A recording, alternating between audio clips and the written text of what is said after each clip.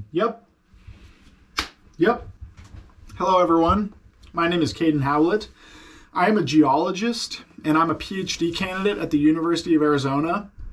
If you've been on the channel before, you might know that I study the origins of mountain belts. I study broadly plate tectonics, the behavior of the outermost shell of the planet Earth. And I guess the purpose of today's video, which will be, if all goes according to plan, my first tutorial, it goes beyond just being a tutorial. If you need to create a decent looking hillshade in a GIS software, it might be helpful. But I think for me, the primary purpose of this video is to show you that even though my science and the science of my colleagues and my friends revolves around really huge questions about the Earth's surface, there's a lot of behind the scenes skills that we acquire addressing these questions. And one of them that I'm really passionate about is GIS, Geographic Information Sciences. Simply, this can be thought of as cartography, map making. And there's a lot more to it other than that, but almost every geologist I know has a deep appreciation for maps and the map making process. And so I'm gonna give a tutorial in ArcGIS Pro today of how I say I'm making figure 1 for a manuscript. I'm gonna show you how I would get data off of the internet, open, available to everyone, bring it into a software, and then manipulate it so that it looks better. And the demonstration is just that there are creative aspects of becoming a geologist that you might not know about. And I want to do my best to communicate that because there's so many rich opportunities awaiting you if you are trying to figure out whether or not you should become a geoscientist or not, regardless of the subdiscipline. So with that preamble, I am going to share my screen down here and we are going to go get some DEM data off of a website. Okay, so here we are. I'm literally on my home page. I'm going to take us to Google. There might be some geologists out there who don't know where to get good small scale digital elevation model data, say SRTM data. So I'm going to look up, you'll see it in my SRTM data download. You'll see it in my history here. I guess before I even start talking about acquiring this stuff, SRTM stands for Shuttle Radar Topography Mission. This was a mission that took place aboard the Space Shuttle Endeavour. This was in early 2000, so a long time ago. One of the coolest NASA missions ever, in my opinion. If you haven't read about SRTM, go check it out. Generally speaking, this mission gave us 1 arcsecond or 30 meter resolution of topography data over 80% of Earth's surface. And so this is extremely valuable to people who are interested in the topographic expression of mountain building and also just obviously all the topography on the continents. How could you not love it? And so there's this awesome website. You see the 4th thing down here. I found this, someone did this external to NASA, I believe. Shout out to Derek Watkins, who created these tiles and compiled them. He created this interface using Mapbox. What we're going to do is we're going to come in here and I have an area of interest. I'm going to grab a couple DEMs, North 47, West 113. So you can see I'm just downloading the DEM here. And it's going to open, it's going to be in a zipped folder. So I'm going to extract this. And for the purpose of this video, I'm just going to put stuff in my downloads folder, just so we're not getting too complicated. There, so our first DEM's in. I'm going to grab the westward adjacent DEM as well, North 47, West 114. And I'm interested in this area and these series of tiles because it's near my home in Polson, Montana. And it's also has really interesting topography. So I just put both of those, these are all available to you on your internet connection, so to speak. And now we're in ArcGIS Pro. And this is a software that is licensed by the university. Maybe you use QGIS. There are free versions of similar softwares. And at least when we get to creating a nice looking DEM, the same kind of general map approach will be there, just buttons in different places, basically. So the first thing I'm going to do here, this is just a little project I made for this tutorial. I'm going to add our data, and I'm already in my downloads, and this is really disorganized, but I'm going to grab both of our tiles, and I'm going to open these guys. We're going to build pyramids. Don't worry about this step. Some raster stuff. And here we are. Look at how cool that is. So that fast, I got raw .hgt files. This is the file format for SRTM data. And you can see we have two tiles here. And these are the ones I selected directly adjacent to one another. And the first thing I want to do is I want to make one mosaic raster. And this is something that we deal with a lot. In my experience, and I might be getting a little into the weeds here, whenever I have a geologic field area of interest, whether it's some raster data or geologic maps or whatever I'm bringing in, my field area always seems to end up at the four corners of where these things come together. So I have to bring in multiple tiles, and they're much easier and more efficiently handled if they're a single raster. So what I'm going to do here is I'm going to go Alt-Q, and I recently searched this. You can see we're going to use a mosaic to new raster. Very simply, the only options for our input rasters are the ones that we have open in the project.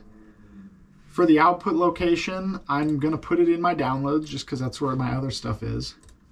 I'm going to call this mosaic dem.tif, which is a common file extension for digital elevation models. I'm familiar with these kinds of data, so I'm going to change this to 16-bit unsigned because I know that that's in the metadata, and that is the format of these tiles. And these are rasters with one band, so I got to specify that it's required. And then I'm going to run this mosaic, and you can see it running down there in the bottom right. And we're going to create one raster, and that's what we just did. So I'll turn it off. You'll see underneath we have our two tiles, and in fact I'm going to select those, and I'm just going to get them out of here. Clean. Maybe I'll rename this and just call it Montana DEM. Sweet. You can see our elevation across this whole area ranges from about 1 to 3 kilometers above sea level, shown in the contents panel. And now we're looking at something pretty nice. But if we're making a figure or looking at this, especially from an oblique angle in a later stage of analysis, it can look a lot better. And here's where we get into the tutorial. Maybe I'll have a timestamp for anyone who's actually interested in these map techniques. But if you're staying with me, we're going to do a little bit of surface analysis here. So I'm going to come in to this analysis bar here. And we're going to open raster functions. And this is where you start to see, I mean, you can only imagine how many different things are possible with such a software. Down here at the very bottom, we have surface, and I'm going to create a hillshade. And this is remarkably simple compared to some of the analysis I could be doing. But I'm just inputting my raster. I'm not changing any of the defaults. And what this is going to do is it's going to create a hillshade, and it's going to put it on top of our DEM. And you'll notice a change immediately. So probably looks like a hillshade you've seen in the past. However, we can use these different, surfaces in combination to make something that looks a lot better. And I'll say right now that we're working at an extremely small scale, and it's kind of counterintuitive, but what that means is we're looking at a large area of Earth's surface. This is really good for SRTM data because it's only 30-meter resolution, and that is very coarse compared to, say, the 1/3 arcsecond data that you might be using from the USGS. And you can see that when you zoom in here, like if you're mapping a really small area, this is not going to be good enough. It's really coarse looking, but if we're doing regional tectonics and an overview of the thrust belt here, which is shown broadly as we transition into the Great Plains from west to east here. This is adequate. And that being said, we're going to make this look a little better. And just to keep track of all of this stuff, I'm just going to call this Hillshade for simplicity. And we're going to come into raster layer. I like to put the Hillshade at about 60% transparency. And you can see, like, you can start to see that's the full DEM underneath. And you can see adjusting the transparency, it really starts to bring out some of the ridges and some of the topography, especially if we come into more intense stuff. So we're just looking for a sweet spot. Obviously, that's our DEM. You can see what I'm talking about. Like, man, it's starting to bring some energy here. So I'll change this to 60. It's already looking better, in my opinion. Already getting closer to a figure 1. But there's something else we can do.